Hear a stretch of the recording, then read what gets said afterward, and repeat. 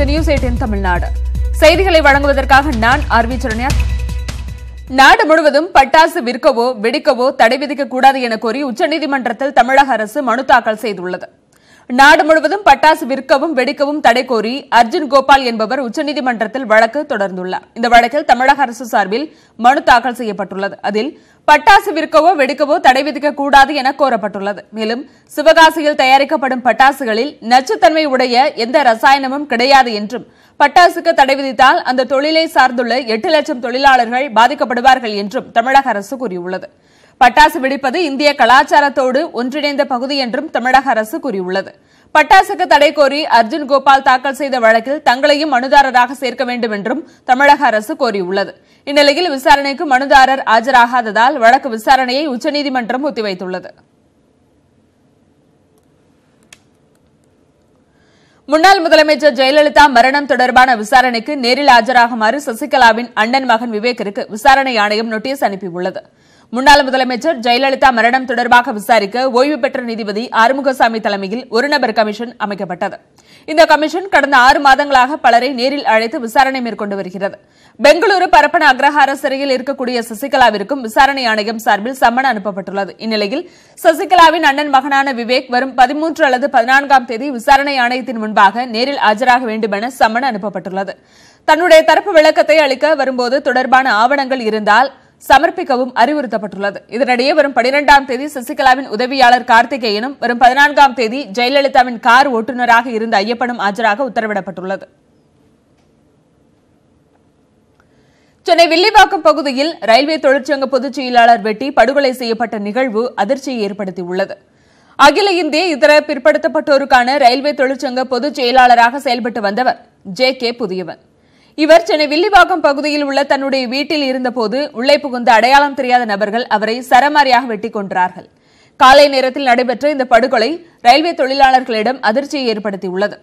தகவல் அறிந்து சென்ற ரயில்வே காவல்துறையினர் ஜே.கே. புதியவனின் உடலை கைப்பற்றி ஐசிஎஃப் மருத்துவமனைக்கு அனுப்பி வைத்தார்கள். இதுகுறித்து வழக்கு பதிவு செய்துள்ள காவல்துறையினர் கொலைக்கான காரணம் தொழிற்சங்க நடவடிக்கைகளில் ஏற்பட்ட மோதலா, தனிப்பட்ட பகையா என்பது குறித்து விசாரணை மேற்கொண்டு வருகிறார்கள்.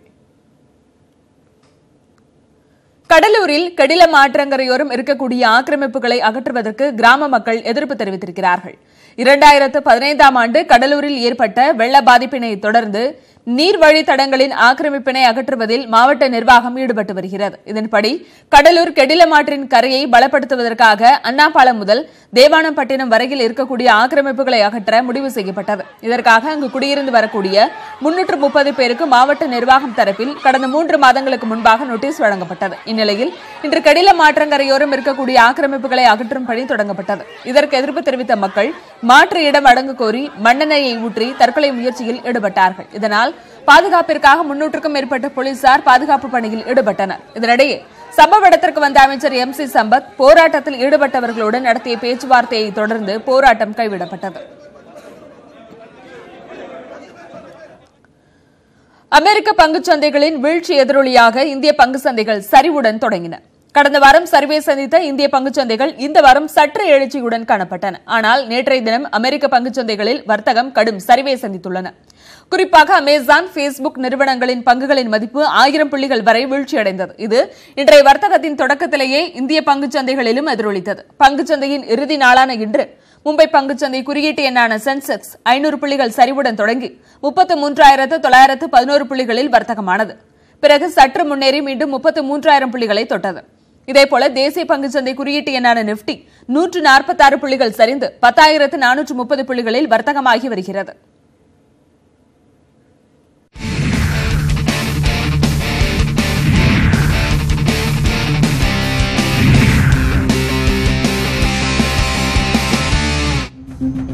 அடுத்து வருவது எக்ஸ்பிரஸ் 18 செய்திகள்.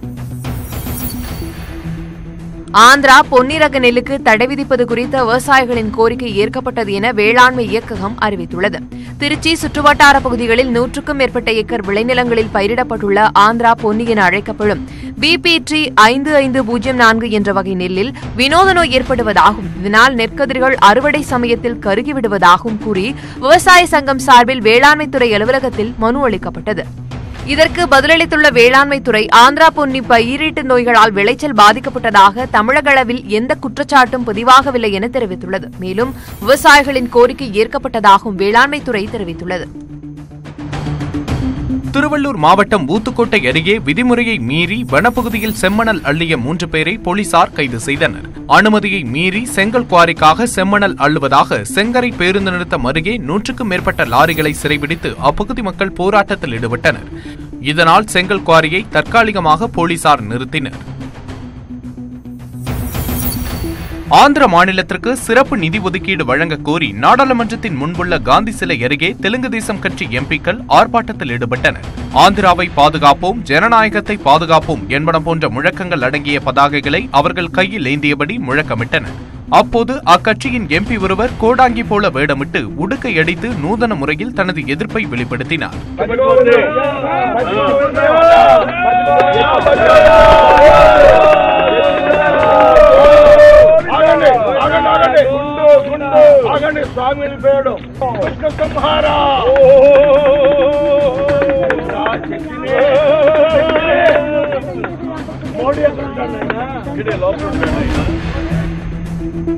ஜார்டின மக்களுக்கு இடஒதுக்கீடு போராட்டத்தில் ஈடுபட்ட 822 பேர் மீது போடப்பட்ட வழக்குகளை ஹரியானா மாநில அரசு திரும்பப் பெற்றுள்ளது. கடந்த 2016ஆம் ஆண்டு ஜார்டின மக்களுக்கு இடஒதுக்கீடு கோரி மிகப்பெரிய அளவில் வன்முறை போராட்டம் வெடித்தது. நாடு முழுவதும் அதிர்ச்சியை ஏற்படுத்திய இந்த போராட்டத்தின் போது வன்முறையில் ஈடுபட்டதாக 822 பேர் மீது வழக்கு பதிவு செய்யப்பட்டது.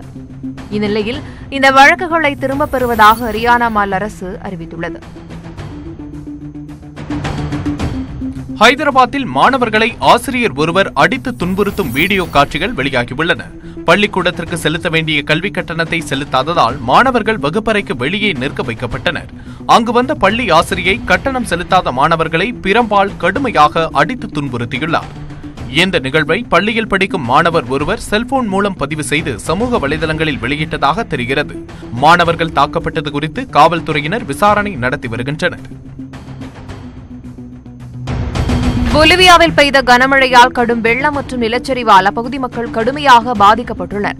20 நகராட்சிகள் அவசர நிலை பிரகடனப்படுத்தப்பட்டுள்ள நிலையில் 14 நகராட்சிகளை பேரிடர் பாதிக்கப்பட்ட பகுதியாக பாதுகாப்பு அமைச்சர் ஜாவிர் சவலெட்டா அறிவித்துள்ளார். கோச்சபாம்பா பகுதியில் ஏற்பட்ட நிலச்சரிவால் பலர் வீடுகளை இழந்து தவித்து வருகின்றனர். கடந்த புதன்கிழமை பெய்த கனமழையால் 2 பேர் உயிரிழந்த நிலையில் 8000க்கும் அதிகமானோர் பாதிக்கப்பட்டுள்ளனர். சர்வதேச விண்வெளி நிலையத்தில் உள்ள விண்வெளி வீரர்கள் பேட்மிண்டன் விளையாடிய வீடியோ இணையதளங்களில் வைரலாகி வருகிறது. இந்த போட்டியில் ரஷ்யா, அமெரிக்கா மற்றும் ஜப்பான் நாடுகளைச் சேர்ந்த விண்வெளி வீரர்கள் கலந்து கொண்டனர். புவியீர்ப்பு விசை இல்லாத இடத்தில் நடக்கவே சிரமமாக இருக்கும் நிலையில் 4 பேரும் 2 அணிகளாக பிரிந்து விளையாடிய வீடியோ ஆச்சரியத்தை ஏற்படுத்தியுள்ளது. பூமிக்கு வெளியே பேட்மிண்டன் விளையாடியது இதுவே முதல் முறையாகும். அமெரிக்கான் கேத்ரினா கைஃப் இணைந்து எடுத்துக்கொண்ட புகைப்படம் சமூக வலைதளங்களில் வைரலாகி வருகிறது. கேத்ரினா தனது இன்ஸ்டாகிராம் பக்கத்தில் அமெரிக்கானுடன் எடுத்துக்கொண்ட புகைப்படம் ஒன்றை பதிவிட்டார். 7 லட்சம் லைக்களுக்கு மேல் அள்ளியுள்ள இந்த புகைப்படத்தில் அமெரிக்கானை விட கேத்ரினா உயரம் குறைவாக உள்ளார். நிஜத்தில் கேத்ரினாவை விட அமெரிக்கான் உயரம் குறைவு. ஆனால் புகைப்படத்தில் உயரமாக தெரிவது எப்படி என்று பலர் கேள்வி எழுப்பியுள்ளனர். அண்மையில் நடிகர் சூர்யாவின் உயரம் குறித்து நிகழ்ச்சி தொகுப்பாளர்கள் விமர்சித்தது சர்ச்சையை ஏற்படுத்தியது நினைவு கூறத்தக்கது. பயிற்சியாளரும் ஆசிரியரும் பெற்றோரை போன்றவர்கள் என கிரிக்கெட் ஜாம்பவான் சச்சின் டெண்டுல்கர் கூறியுள்ளார். மும்பையில் நடைபெற்ற புத்தக வெளியீட்டு விழாவில் கலந்து கொண்டு பேசிய சச்சின், சிறு வயதில் தாம் மிகுந்த குறும்புக்காரராக இருந்ததாகவும் தம்மை பார்த்துக் கொள்வது பெற்றோருக்கு எளிதான காரியமாக இருந்ததில்லை என்றும் கூறினார். பெற்றோரை விட அதிக நேரம் பயிற்சியாளர் அச்ரேக்கருடன் தான் செலவிட்டதாகவும் அவர் கண்டிப்பானவர் என்ற போதும் தன் மீது மிகுந்த பாசம் கொண்டவர் என்றும் தெரிவித்தார். தனது பெற்றோர்கள் மிகுந்த சுதந்திரம் கொடுத்ததாகவும் அந்த சுதந்திரத்தை தவறாக பயன்படுத்தக்கூடாது என்ற பொறுப்பே தன்னை சிறந்த மனிதராக்கியது என்றும் சச்சின் கூறியுள்ளார். மதுரை மீனாட்சி அம்மன் கோவிலில் தீ விபத்து நடந்த இடத்தை சட்டமன்ற மதிப்பீட்டுக் குழுவினர் பார்வையிட்டு வருகிறார்கள். இதனிடையே கிழக்கு கோபுர வாசலில் இருக்கக்கூடிய கடைகளை அகற்றும் பணி நடைபெற்று வருகிறது.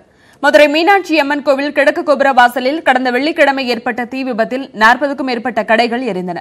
22 கடைகள் பாதி எரிந்த நிலையில் அவற்றை அகற்ற வேண்டும் என கோவில் நிர்வாகம் தரப்பில் நீதிமன்றத்தில் வழக்கு தொடுக்கப்பட்டது. கடைகளை அகற்றுமாறு உயர்நீதிமன்ற மதுரை கிளை நேற்று உத்தரவிட்ட நிலையில் அதற்கான ஏற்பாடுகள் தற்போது நடைபெற்று வருகின்றன. பொருட்களை எடுத்துச் செல்வதற்காக ஒரு கடைக்கு 2 பேர் வீதம் அம்மன் சன்னதி வழியாக அனுமதிக்கப்பட்டார்கள்.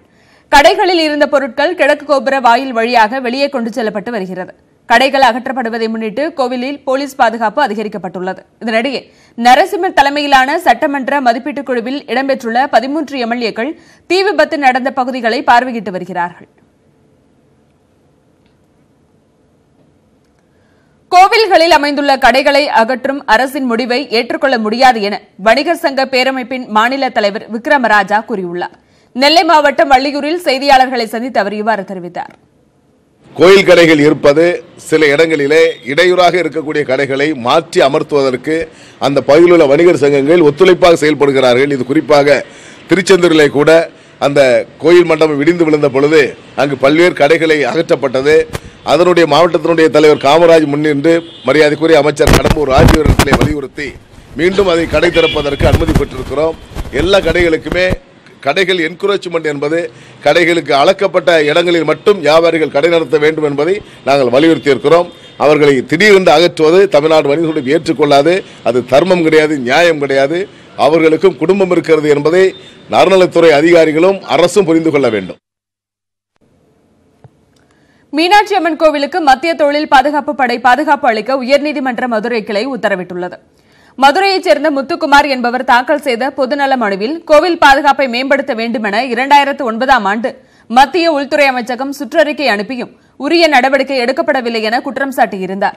மனு மீதான விசாரணை நீதிபதிகள் கிருபாகரன், தாரணி அமர்வு முன்பாக விசாரணைக்கு வந்தது. அப்போது கோவில் வளாகத்திற்குள் இருந்த கடைகளில் எளிதில் தீப்பற்றும் பொருட்கள் இருந்ததாகவும் மின் பணியாளர்கள் யாரும் பணியில் இல்லாததால் தீ அதிக அளவில் பரவியதாகவும் மனுதாரர் தரப்பில் வாதிடப்பட்டது. இதனை கேட்ட நீதிபதிகள் காசி, மதுரா உள்ளிட்ட கோவில்களில் இருக்கக்கூடியது போன்று மீனாட்சி கோவிலுக்கு மத்திய பாதுகாப்பு படையின் பாதுகாப்பு வழங்க வேண்டும் என உத்தரவிட்டார்கள். கோவில் வளாகத்திற்குள் செல்போன் கொண்டு செல்ல தடை விதிப்பதாக தெரிவித்த நீதிபதிகள் செல்போன்களை பாதுகாப்பாக கோவில் வளாகத்திற்குள் அருகே ஏற்பாடு செய்ய வேண்டும் என்றும் உத்தரவிட்டனர். கோவிலை சுற்றி 1 கிலோமீட்டர் சுற்றளவுக்கு 9 மீட்டர் கட்டடம் இருக்கக்கூடாது என்ற உத்தரவு மீறி கட்டடம் இருப்பதாக கூறிய நீதிபதிகள் இதுகுறித்து பதிலளிக்க வேண்டும் என நகராட்சி நிர்வாகத்திற்கு உத்தரவிட்டார்கள். மேலும் வழக்கு விசாரணையை வரும் 12ஆம் தேதிக்கு ஒத்திவைக்கப்பட்டது.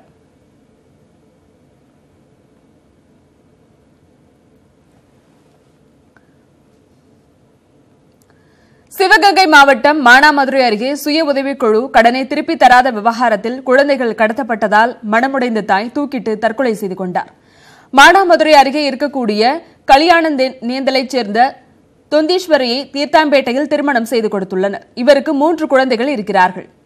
கொம்புக்காரநேந்தல் சுய உதவிக்குழுவில் ஈஸ்வரி 10,000 ரூபாய் கடன் பெற்றுள்ளார். 5,000 ரூபாயை கொடுத்த ஈஸ்வரி மீதி பணத்தை தரவில்லை என தெரிகிறது. மேலும் தீர்த்தான்பேட்டையிலிருந்து குழந்தைகளுடன் கல்யாணந்தேந்தலுக்கு சென்று வசித்துள்ளார். இந்நிலையில் சுய உதவிக்குழுவைச் சேர்ந்த வீராயி, பாண்டீஸ்வரி உள்ளிட்டோர் கல்யாணேந்தலுக்கு சென்று ஈஸ்வரியின் தாய் மற்றும் குழந்தைகளை கடத்தி வந்திருக்கிறார்கள்.